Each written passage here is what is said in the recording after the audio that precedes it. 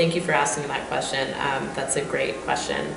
As way of background, I work with an organization called Just Vision. We're a team of Palestinian, Israeli, North and South American filmmakers, human rights advocates, and journalists. And we utilize media to highlight the work being done by Palestinian and Israeli nonviolence leaders. Now let me take you a step back. We emerged in 2003 at the height of the Second Intifada in response to the lack of mainstream media coverage of these nonviolent efforts taking place on the ground every single day.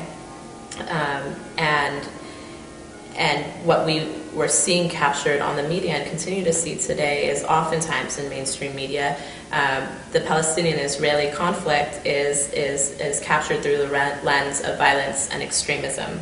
And so there's a plethora of reporting from Israel and occupied Palestinian territories that presents the violence and the extremism and the political stagnation that's taking place. But what is often underreported in this context are the nonviolent efforts of Palestinians and Israelis who are working working nonviolently to end the occupation of the conflict. So we've utilized media, primarily documentary films, but also in conjunction with educational resources to garner attention to these efforts.